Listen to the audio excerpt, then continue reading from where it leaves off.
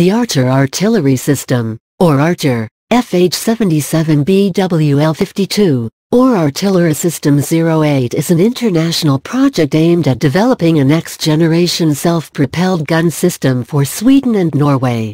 1. The heart of the system is a fully automated 155mm/L52 gun howitzer and a M151 Protector remote-controlled weapon station mounted on a modified 6x6 chassis of the Volvo A30D, all-terrain articulated hauler. The crew and engine compartment is armored and the cab is fitted with bullet and fragmentation-proof windows. Aside from this, the system consists of an ammunition resupply vehicle, a support vehicle, bonus 2, and the M982 Excalibur guided projectile. The project began its life in 1995 as earlier studies for a self-propelled system based on the FH-77. Further test systems received the designation FH-77BD and FH-77BW. By 2004, 2 prototypes had been ordered based on a lengthened version of the FH-77B mounted on a modified Volvo Construction Equipment A30D dump truck 6x6 Volvo chassis. In 2008, Sweden ordered a first batch of 7 units, while Norway ordered 1. 3, 4. In August 2009, Norway and Sweden ordered 24 Archers each, in a cooperative deal.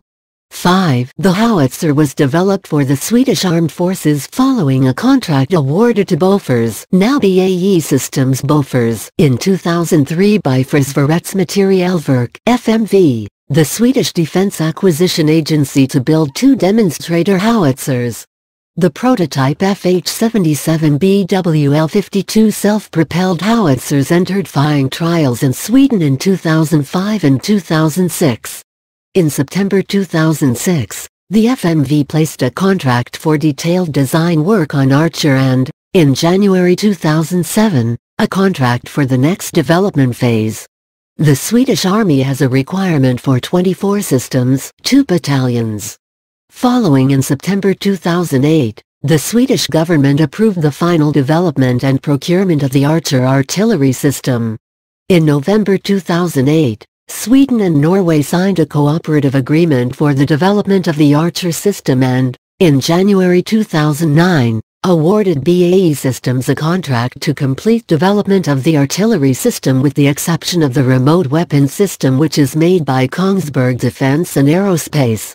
A final prototype is scheduled for completion by September 2009, which is expected to be followed by a contract for 48 systems minus 24 for Sweden and 24 for Norway.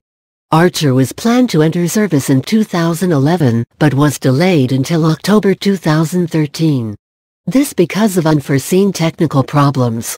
6. The Swedish Army received its first 4 pre-serial production FH-77BWL-52 Archer systems on the 23rd of September 2013. 7.